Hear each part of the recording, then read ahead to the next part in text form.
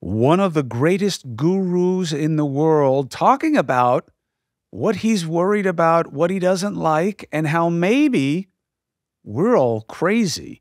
Deepak Chopra. I'm Chris Cuomo. How you doing? Welcome to the Chris Cuomo Project. Subscribe, follow the YouTube page. You can get the merch right there and wear your independence. Be a free agent. Be a critical thinker. Got to get away from these parties, man. But we also have to get on the same page, head and heart. And that takes us to Deepak Chopra. You don't need me to introduce you to him. He's got 90+ books. He's got institutes all over the world. But this is an interesting conversation that we had. Kind of surprised me, to be honest. Why? Because Deepak wasn't just trying to lift me up the whole time.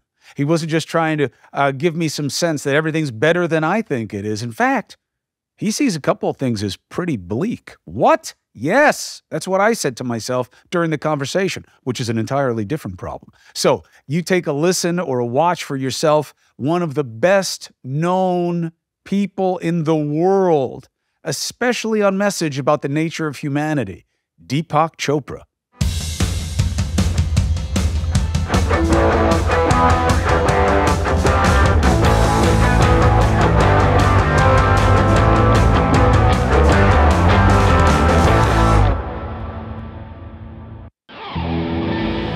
Athletic Greens, I started taking it because one and done, it's easy, it's cost effective, and it upped my poop game. And there is no shame in the poop game. We're going to take your word on this. One scoop, okay?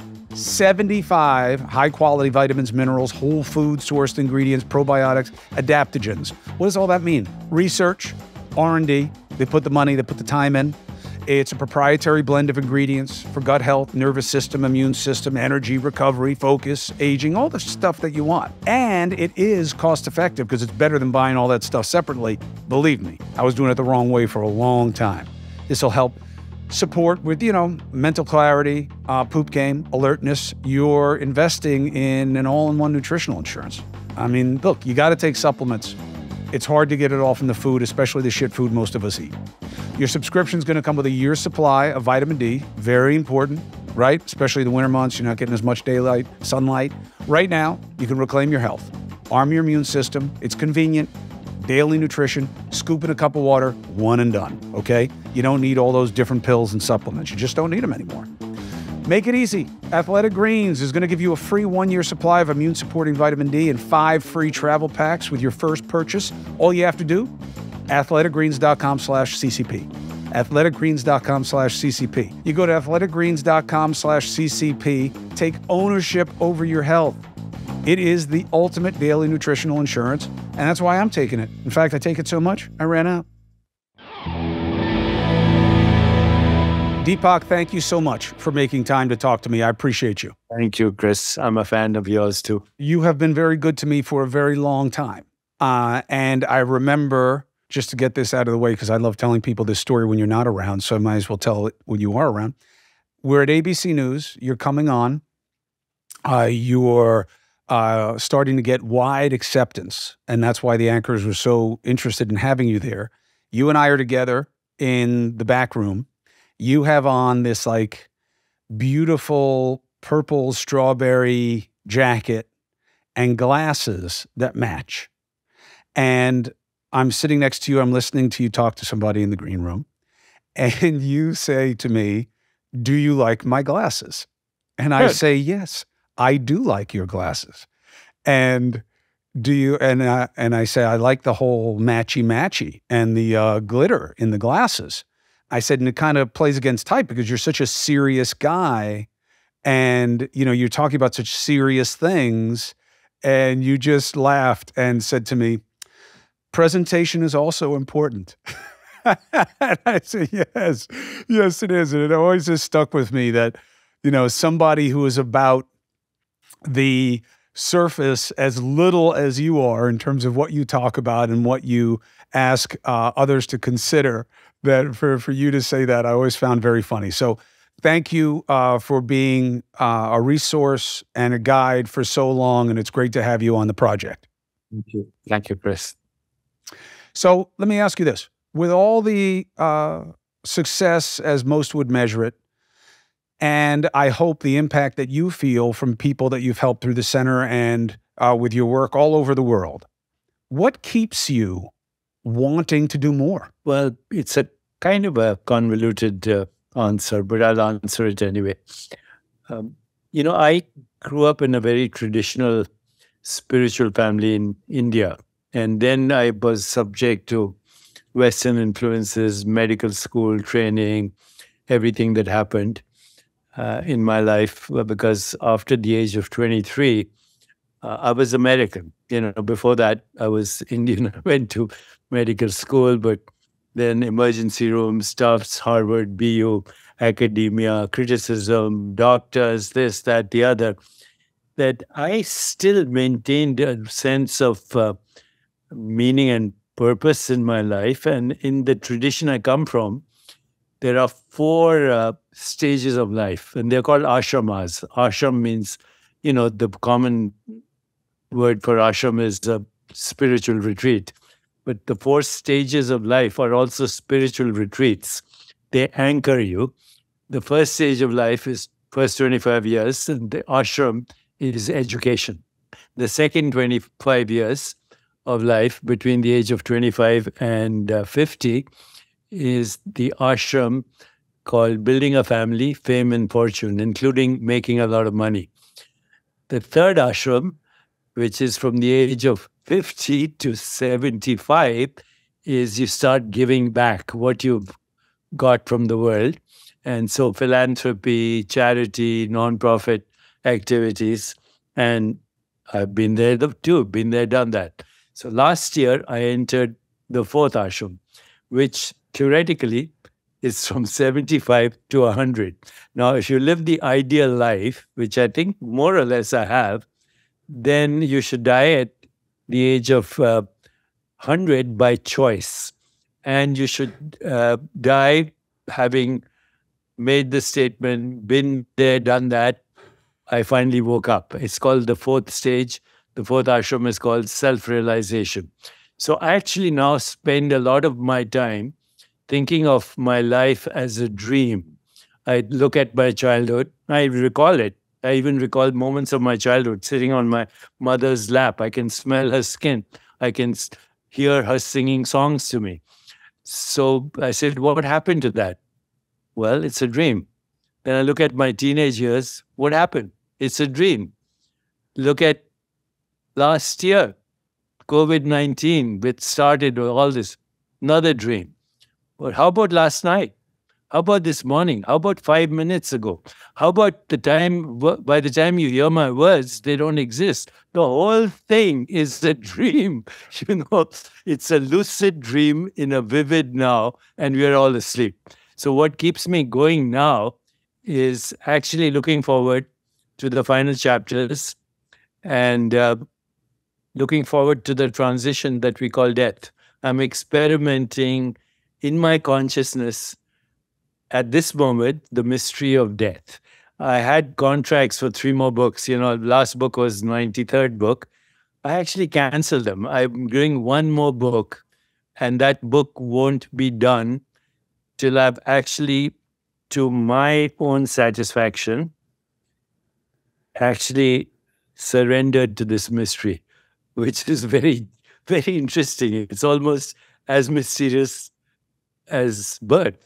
I mean, you're born, there's a fertilized egg, and now this old man, 76 years, a few years, this guy will have disappeared. So the whole thing is a dream, and I want to wake up and I want to help other people understand that waking up is not a bad idea. So first, do you really want to be 100? I don't know. I'm in very good health right now. My biomarkers are normal. I do 2 hours of yoga. I meditate. I walk 10,000 steps. I love New York City. And so, yeah, I don't mind as long as I'm in the shape. You buy into the 10,000 step thing with all of you? You believe that that's the right metric? I think 10,000 steps is easy in New York, so I buy into anything that's easy. I use the subway. I don't take taxis or Uber or don't drive anymore.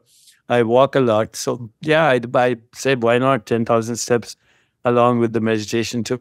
I don't know that taking the subway in New York is going to correlate well with your wanting to live to 100.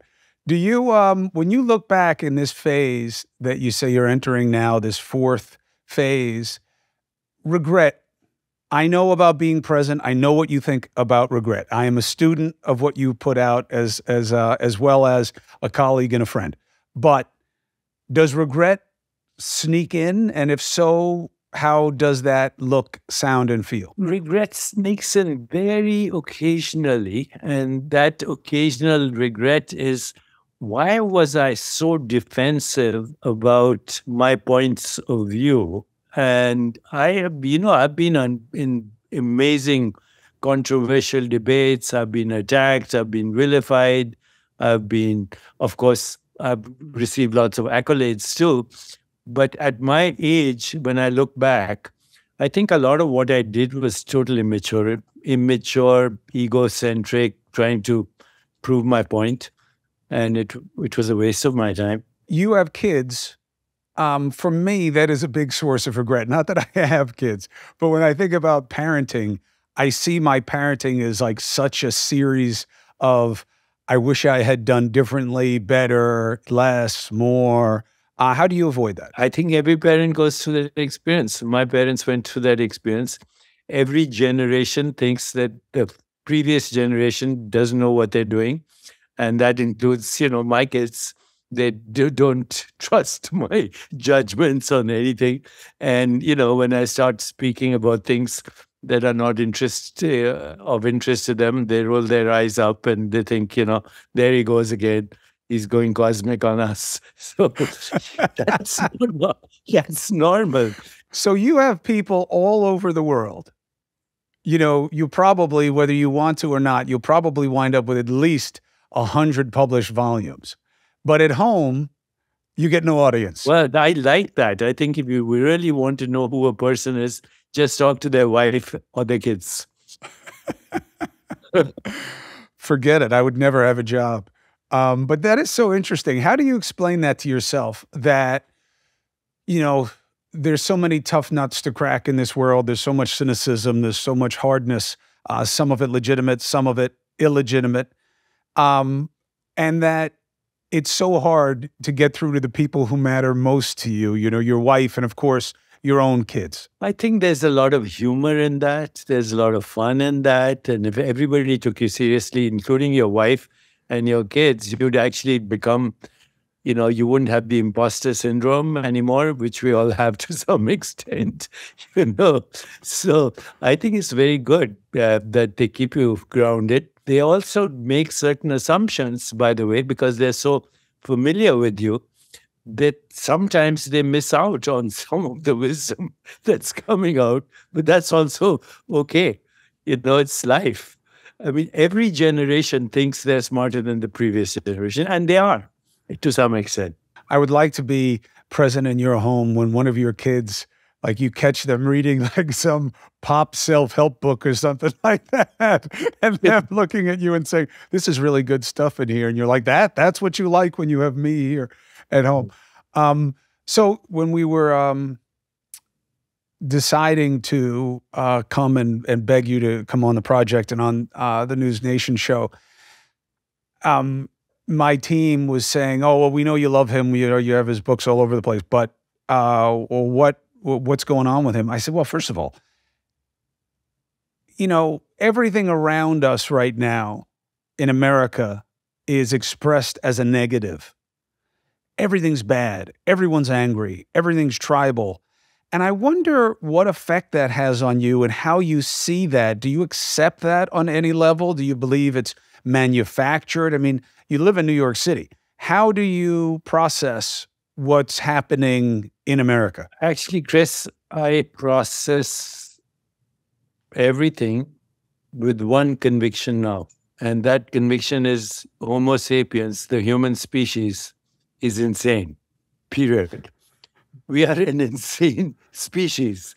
I mean, which other species would create nuclear weapons, cyber warfare, mechanized death, extinction of species, climate change, social injustice, racial injustice, and irresponsible health, addictive behavior, and suicidal thinking. We're sleepwalking to extinction, and we have gangsters as our national leaders globally. I don't think there's any exception. Some are more gangster like, and some are more polite, but they're all gangsters.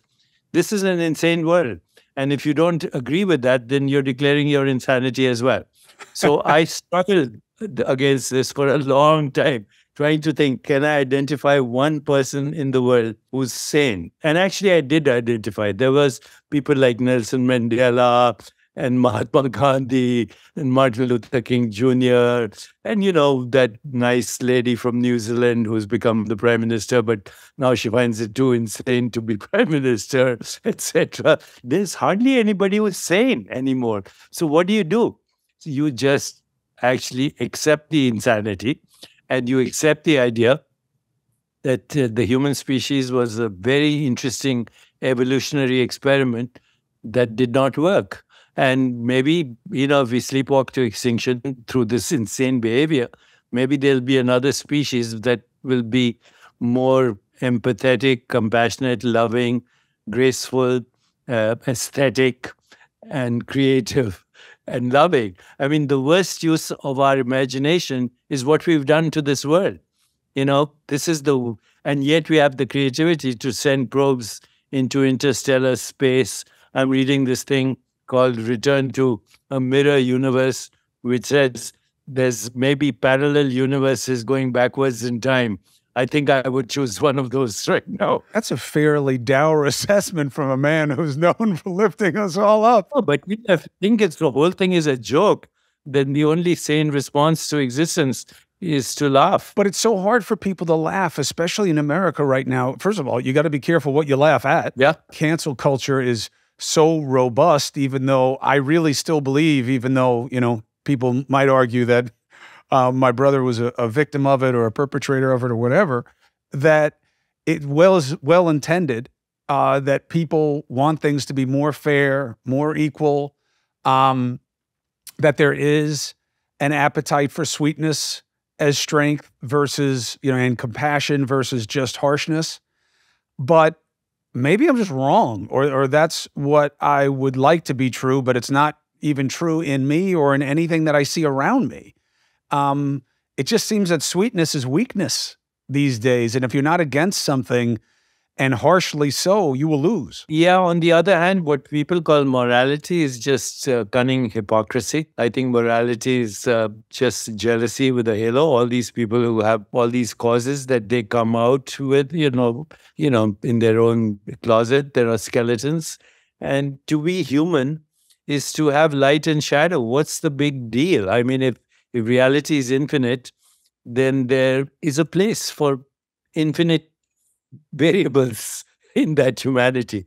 The sacred and the profane, the divine and the diabolical are all aspects of infinite manifestations of something very mysterious. We don't know what it is. We take the universe for granted. We take ourselves for granted. I'm actually perpetually surprised that we exist. And not only perpetually surprised that we exist, that we have awareness of existence. And furthermore, we take it for granted. The whole thing is so bizarre that in the end, you have to surrender to mystery. That's the only thing. You have to surrender to mystery. You have to be less judgmental. You have to be loving and empathetic and forgiving and not morally righteous, because that's the domain of cunning hypocrites, as far as I'm concerned. You do your best, and you will realize that if you cast stones, you probably live in a glass house yourself. When you look, because you say that you don't shelter yourself from things, you process it as the rest of us do, just the social media magnification of malice, not to be alliterative about it, but just how our bad tendencies seem to be exponentially on display there. Does it ever make you think, what am I trying to do here? How am I going to try to, I can't help. Look what is winning. Look what people want. Look how they want to be. My work is done here. Chris, I have only 3 criteria when I do something. Am I having fun? If I'm not having fun, if I don't have joy, then I've missed my life. If joy is not the measure of well being or success, then your life is wasted. So, first question, am I having fun? Second question, am I hanging out with people who are fun to be with? Otherwise, I'm not going to have fun myself. And the third question is, even to some extent, am I alleviating suffering? Even minor suffering, doesn't matter. If I can say yes to all three, then life is good. If I'm doing something that's not fun or hanging out with people who are unpleasant or not in some shape and form alleviating somebody's suffering, I'm wasting my time. How often are you wasting your time? And don't say right now. Right now, I don't believe in time. I've come to this stage where I realize that we are just a little hiccup in this timeless eternity, which actually has no beginning and no ending. These are human constructs. We've been bamboozled by human constructs like we have a physical body, there's a physical world, that our culture is the right culture, our version of God is the right version of God. We're constantly trying to prove that we're right. And you mentioned social media. We've sacrificed ourselves for our selfies. We don't even know who we are. So the selfie gets all the importance, all the likes, all the dislikes, and then we get hurt because we don't know who the self is. We're only confusing ourselves with our selfies. What do you make of one of the interesting, or to me, just mind-boggling disputes and divisions in American society now, which is about identity, where you'll see on social media and all media, people on the right talking to people on the left and saying, what is a woman? And can't only women have children? Don't you need a uterus? And people on the left are saying that's an offensive question, and a trans woman can have, trans man can have babies because, that's part of their identity. What do you make of the dispute and how it is being motivated in our society? Well, one thing, Chris, is very clear. No matter what you say, you'll be attacked for it. Doesn't matter what you say. Okay? Because we are in a climate right now where you have to be politically correct about everything. Whatever it is, you have to follow the cultural norms of what you can say, what you can't say, what opinion you can have, what you can't have. Things I used to hear jokes 40 years ago, which today would send you to jail. Okay. So you have to be culturally appropriate, number one, if you want to live in this society. Number two, society is very judgmental, and even the people who are attacking to you are actually attacking to you because they want to be right. It's about their ego. It's not about what reality really is, because we don't know what it really is. And things evolve. I wrote a book on Jesus, but I also wrote a book on Muhammad. And when I wrote a book on Muhammad, I was very careful because I know what happens when you write books on somebody by the name of Muhammad. We've just need that. So I was very careful when I wrote his biography. I went to the history. I went to, the massacre of the Jews, which he overlooked. I went through the historical part where he marries a girl who's 6 or 8 years old. And how do you justify that, right? But when you start to look at the cultural norms of a certain period, doesn't matter. Go back to Greece. Go back to the times of the Olympics. Go back, this great culture we call Greek culture with Socrates and Plato and Parmenides and Pythagoras. At that very time, there was slavery, there was sexism, people being sacrificed to lions, etc. So I think human beings have always been like this, always been contentious, always been barbaric, always been tribal, and always been very limited in their thinking. We romanticize the past by looking at a few luminaries. So, Greek civilization, we look at the luminaries. We look at Indian spirituality, we look at the luminaries while they're having, all kinds of racist issues in India right now. So it is very difficult to judge a culture and the context and the time and the period in which it arises. Frankly speaking, I think culture right now is at the peak of its insanity, period. You know, it's at the peak, and we have modern capacities, and our minds are medieval, tribal minds, medieval minds, worse than Genghis Khan, on par with Hitler, but we have modern capacities. So it's not a good combination.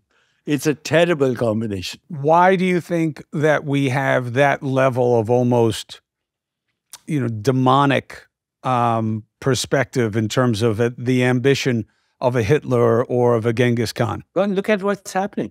I mean, people overlook, India is overlooking what's happening in Ukraine because they want to buy the oil. Okay. China wants to side with Russia because of their personal issues with America.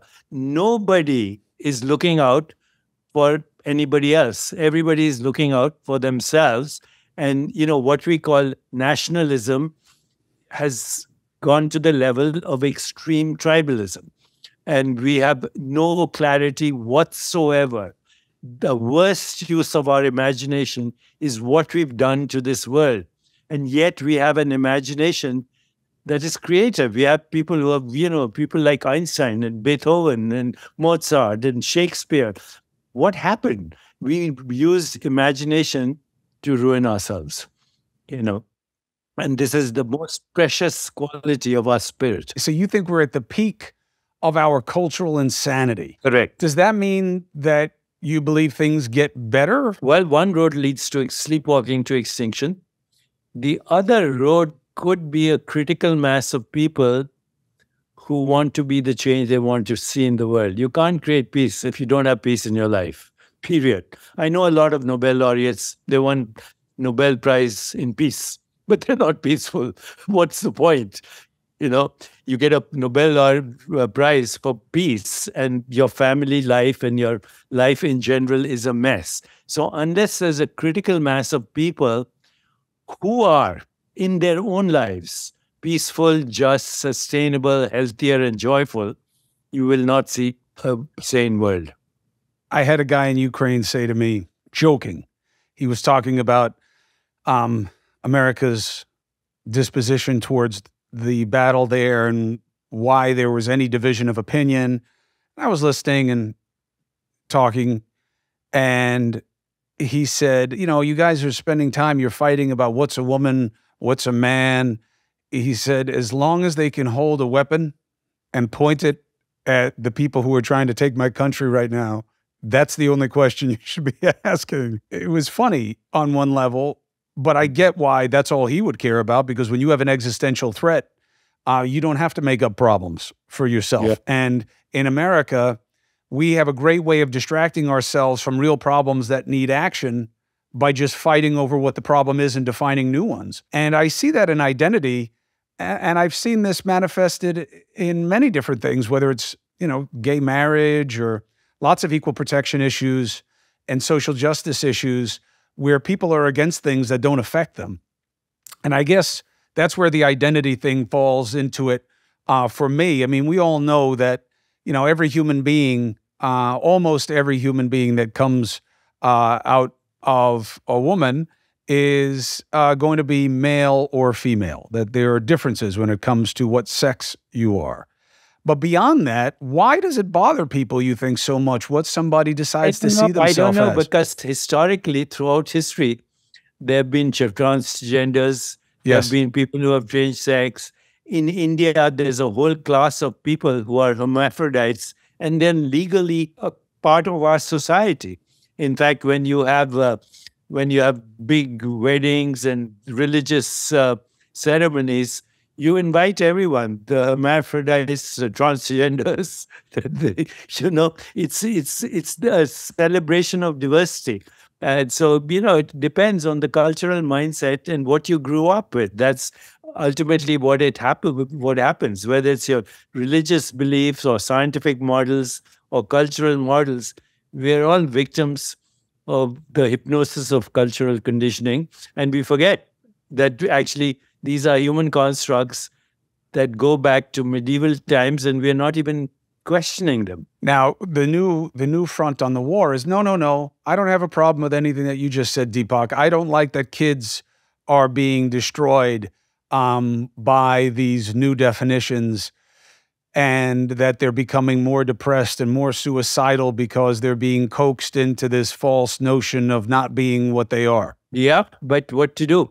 The only way this would change is we had a new leadership, and maybe our kids are right. Maybe, all the kids who are questioning everything we're doing today, maybe they are the future leaders of our world, because they're questioning everything that we're doing right now, which is basically, if you think about what we're doing right now, it is total narcissism. Everybody in the world is a narcissist. How so?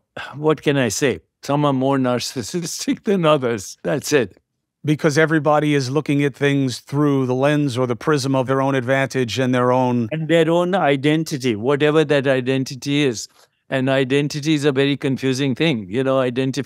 Which identity? I said, who's Deepak Chopra? Well, he was a fertilized egg once upon a time. Then he was an embryo. Now he's this. Soon he'll be dead. And, I can guarantee you, no matter how famous I become, half my friends won't have time to attend my memorial, which I'm not intending to have. They'll probably meet on Zoom and talk about me for 5 minutes. 1 month, they'll have another celebration or talk. In 1 year, they'll remember me for 2 minutes. In 5 years, it's as if you never existed. So what's the point of taking all this seriously? What does worry you? What is Deepak Chopra worried about, scared of? I'm not scared about anything, and I'm not worried. I'm frustrated, though, that we cannot use our collective imagination for a more peaceful, just, sustainable, healthier, and joyful world. We have the technology to reverse climate change. We have the technology to bring about social and economic justice. We have the technology to prevent these mass pandemics. We have the technology to engineer even our genes and our brains. We have the technology to go to outer space and create colonies in specks of dust somewhere far away from this junkyard of infinity. But we are not using it for our collective well-being. Indeed. We have like 11 million unfilled jobs right now, and people are getting all pissy about how we deal with immigration, but we're not really solving the problem. There are a lot of jobs out there, but it's hard to find the right people. Why? Because there are too many places to go. There are too many different search engines and places. You need one place where you can get it all done, and that's why you need Indeed. It's a hiring platform. You go, you attract, you interview, you hire, all in one place. Okay? Top talent, fast. Why? Indeed does the vetting. They have a suite of powerful hiring tools, right? Which allows you to kind of differentiate what you want, to be specific. Assessments, virtual interview, instant match. That's as soon as you sponsor a post, you get a short list of quality candidates whose resumes on Indeed match your job description. Algorithms, and you can invite them to apply right away. You see the efficiency? Very nice. Indeed does the hard work for you. Sponsor a job, and boom, Instant Match shows you your candidates whose resumes on Indeed fit the job description. Instant Match allows you to hire instantly. Join over 3 million businesses worldwide that use Indeed. Okay? So it must be working, right? Hire great talent, do it fast, maybe even instantly, with using Indeed. Indeed studies the entrepreneurial market, the small business market, the mid and large business market, okay? Therefore, they know that when you're doing everything for your company, you can't afford to overspend on hiring. If you visit Indeed.com/Chris C, you know what happens? You can start hiring right now. And if you go to Indeed.com/Chris C, Indeed.com/Chris C, you get to go and you get a deal. Terms and conditions apply. Cost per application pricing not available for everyone. Chris C. Need to hire? You need Indeed. What lesson did you draw from the pandemic experience here? I wrote 3 books. I saw that climate change was reversible. As soon as we were confined to our cages, People were breathing better in Bangalore. Fish were returning to dead lakes. You could see the Himalayas from 500 miles away. Birds were singing, and nature was celebrating. You humans, go back to your cages. We're resetting ourselves. But we didn't learn the lesson. Did you see the pictures of the canals in Venice at the end of the pandemic? I saw some pictures. I mean, Venice was when celebrating. They had the big jellyfish and they had all these things in the water. There you are. Was there you so are. clear. There you are. But you know what? People took that perversely to mean that, all the enthusiasts and advocates for global and climate change, it's overblown because you see that? We just took a year off and everything was fine. The skies were clear. Everything's going great. You see, we don't really have to correct anything. It's fixable in a very short amount of time. What do you make of that? I've been going to places like the World Economic Forum and listening to all the experts. They fly on their private planes to talk about decreasing fossil fuels. I mean, imagine that, the World Economic Forum talking about solving the problems through their own mess that they have created. So there is technology right now, believe me. If you protect the marshlands, if you resurrect the microbiome, if you find distributed energy systems, if you give indigenous people their rights back, if you also have better ways of distributing transportation, everything is there to reverse climate change. We are not doing it. And that is because we are asleep. We don't even look at what's happening tomorrow. We only look at the number of selfies on social media. Okay, so let me shift from the macro to the micro. And I come across this in my own life, so I won't put it on to anybody else.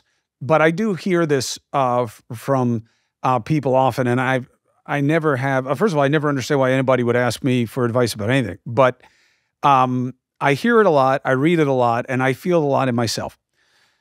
That yes, your own perception is very formative of your reality, and how you choose to feel and how you choose to react are very powerful and can be dispositive of your feelings and behavior. However, there are realities.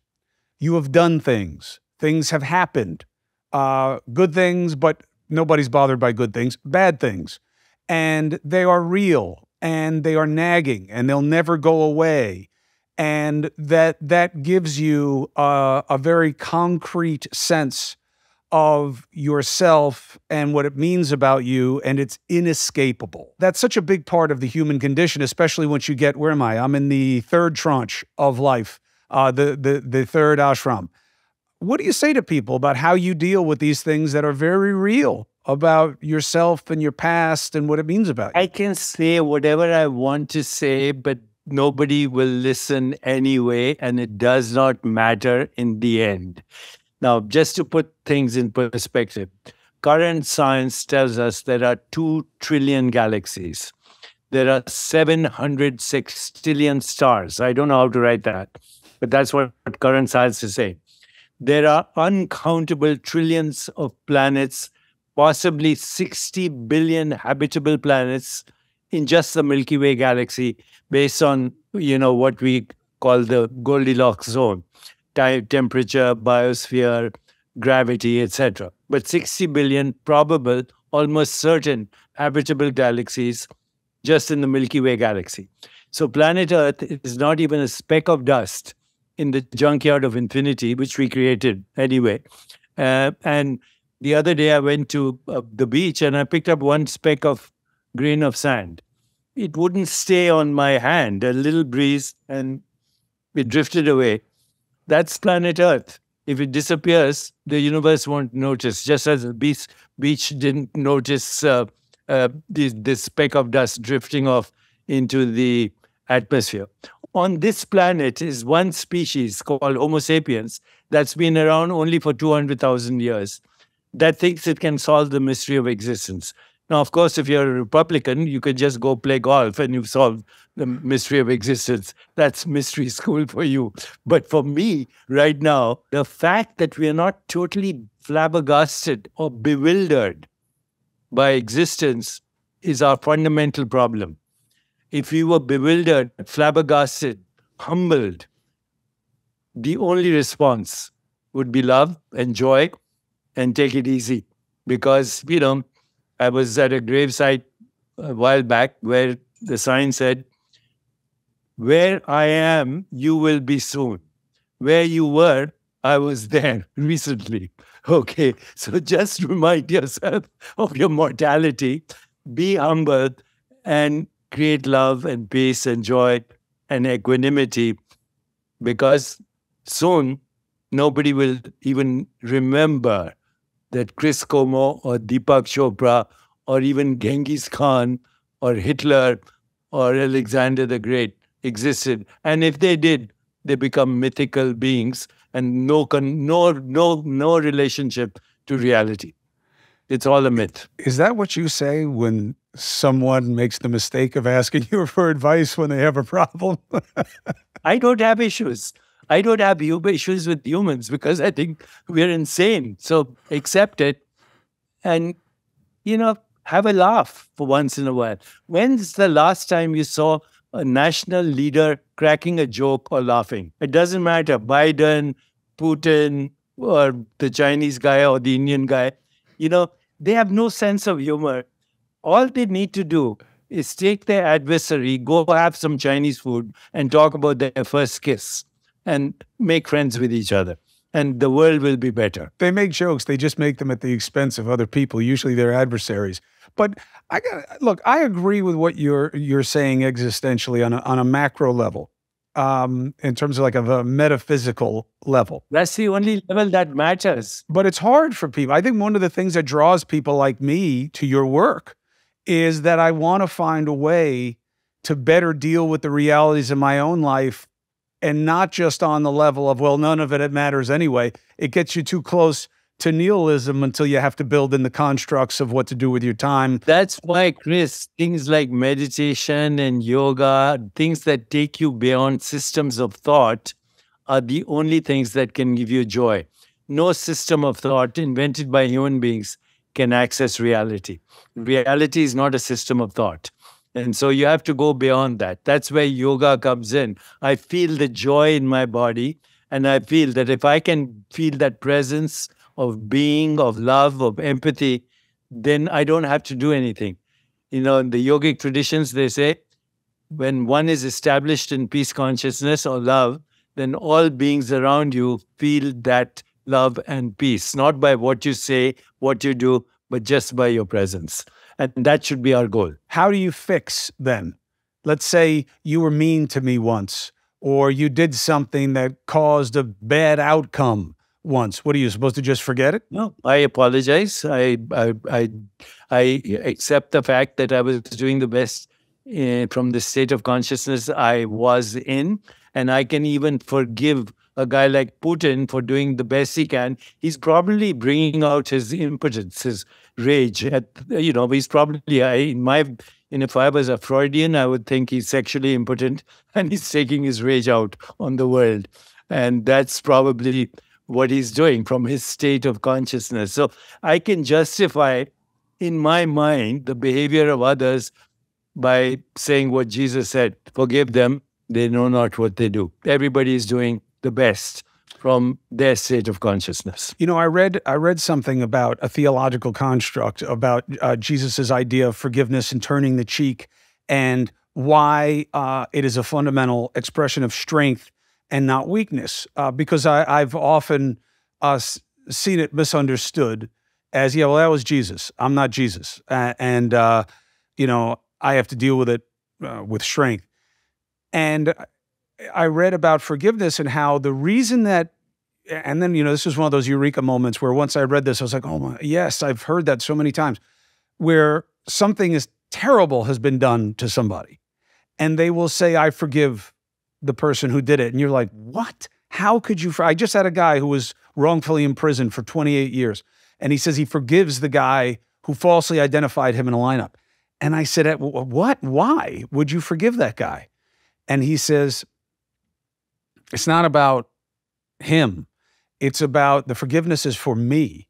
It's my way of putting that past me and giving him no more power over me, giving that person who victimized me no more power the forgiveness is for me. You see it as this magnanimous act. It isn't.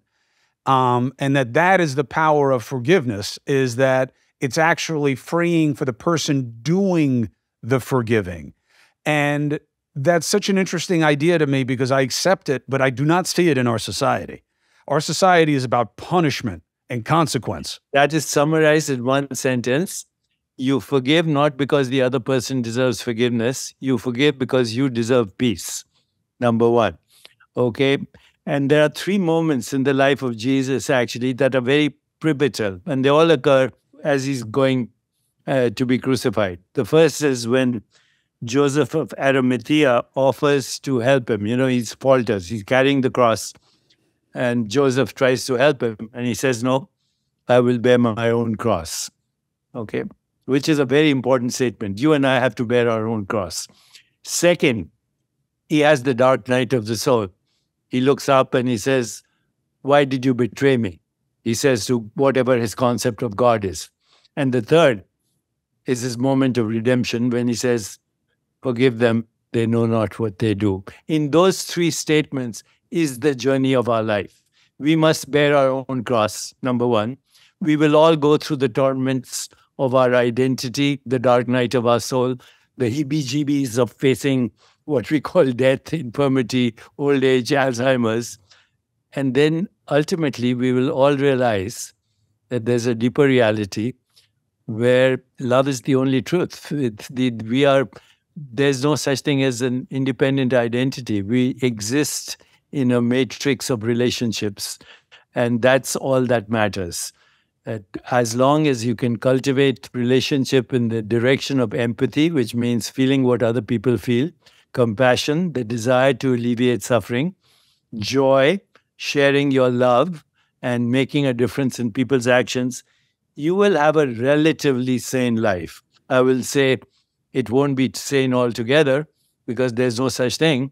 But if you focus on those few things, empathy, compassion, love, joy, and helping each other, you will have a more peaceful life, for sure. How come no society has ever functioned that way? Well, because society is bamboozled by the hypnosis of social and cultural conditioning. But, when Mahatma Gandhi was shot, there were 3 bullets. Each time the bullet fired, he said, God bless to the assassin. God bless you. Because that is how he lived his life. Okay? And that was his expression of forgiveness, even at the moment of being shot. Nelson Mandela, after he got his redemption, he said, having grievances is like drinking poison and hoping it'll kill your enemy. So there are luminaries like that in the world, and we have much to learn from them. I don't realize, but every time I watch Martin Luther King Jr.'s speech, he was 38. Yeah. He was a kid, in my view, and he was such a visionary, and it takes such a little short time for a guest to forget these amazing people. How do you keep from being sad? It's part of life. Why do you not want to experience life? Life is, you wouldn't know what happiness is if you didn't have sadness. All experiences, by contrast. You can't have an up without a down. You can't have pleasure without pain. And ultimately, you can't have freedom without knowing all these things that actually hamper your freedom. If you could change anything in your life, what would you change? Take it easy. Life is short. And it's so short, it goes by like a dream. Wittgenstein said, our life is a dream, we are asleep, but once in a while, we wake up enough to know that we are dreaming. The Buddha said, this lifetime of ours is transient as autumn clouds. To watch the birth and death of beings is like looking at the movements of a dance. A lifetime is like a flash of lightning in the sky, rushing by like a torrent down a steep mountain. So whenever I'm serious, I see that flash of light. I said, there goes Deepak Chopra. Who do you see in American society that you think could be part of a better future? I don't see any current leaders. I work with a bunch of former gangsters in New York City. We call them the urban yogis, and they're making a big difference in Queens right now. by teaching people hip hop music and how to dance and how to create poetry and how to breathe and how to move. I think, probably hip hop is the only answer we have. Hold on a second. Deepak Chopra says the best chance that American society has to get to the right place is hip hop. Is street poetry. Poetry is the language of the soul. Every poet is tormented and also seeking for transcendence. Boy, oh boy. It's so, you look, I grew up, my generation is really the generation of what became hip hop. In the beginning, it was, rap, and rap did not like being called hip hop because it was seen as a pejorative and a commercial label. But now it certainly is more than music, it's culture, because my kids who did not grow up the way I did, they're not what I believe was a blessing of my upbringing. I think it's the only tool that helps me to this day, which is in Queens, where I grew up in Hollis. There were so many different kinds of people forced into the same areas, the same church, the same schools, that we didn't see the definitions. I mean, they were there, and you had your ethnic problems, especially, me, I was in an Italian-American community, and there's a lot of, prejudice and fear and xenophobia within that group. But Run DMC and the Sugar Hill Gang and Public Enemy and Chuck D, Tribe Called Quest, and there's just on and on. All these different progenitors of hip hop were so influential and important to me in my upbringing, even though that wasn't my experience, right? It wasn't the Black experience for me, obviously. But my kids today embrace it, the music, the ideas, fashion, even more ephemeral things. Why do you believe that hip hop is so powerful? I think artists in general, artists are the conscience of a society, of a culture. When you have tyrant regimes in the world, when you have all these dictators, they're not afraid of scientists or technologists. They can hire them, but they're afraid of artists. They're afraid of poets. They're afraid of songwriters. They're afraid of dancers. They're afraid of musicians, because these are the conscience of our society. When a society attacks art, it has lost its soul. The hip-hop movement was the tortured soul of our society speaking out against injustice.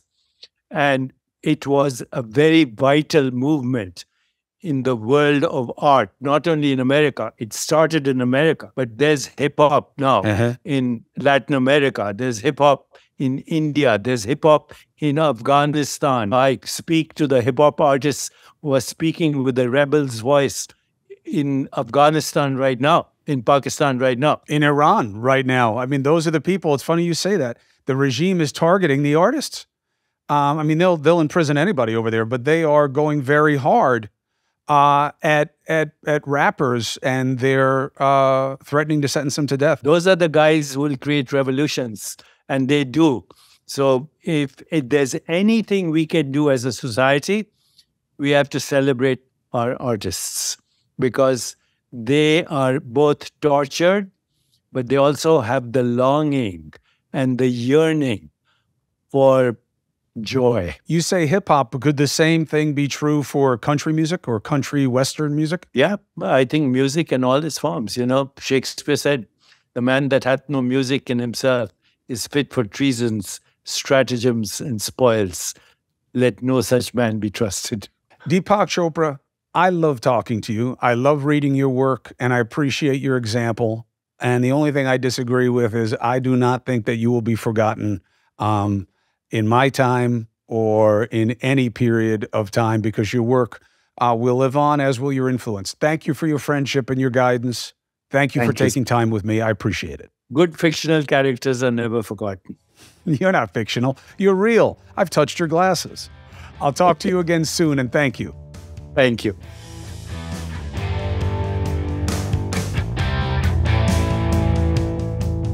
Man, he's kind of funny. He's kind of like the rest of us, but he's also kind of out there. And it is always nice to hear from somebody who spends so much time researching, thinking, and practicing some of the deepest truths and metaphysical realities of the world as we understand it. Deepak Chopra, thank you so much for being with me today. Subscribe, follow. If you're on the YouTube vibe, you can get your merch right there and wear your independence. Show you're a critical thinker and a free agent. I will see you next time. And don't forget, News Nation, News Nation, New Nation. Yeah, yeah, yeah. 8 and 11 p.m. Eastern. Check out the show. We're trying to grow.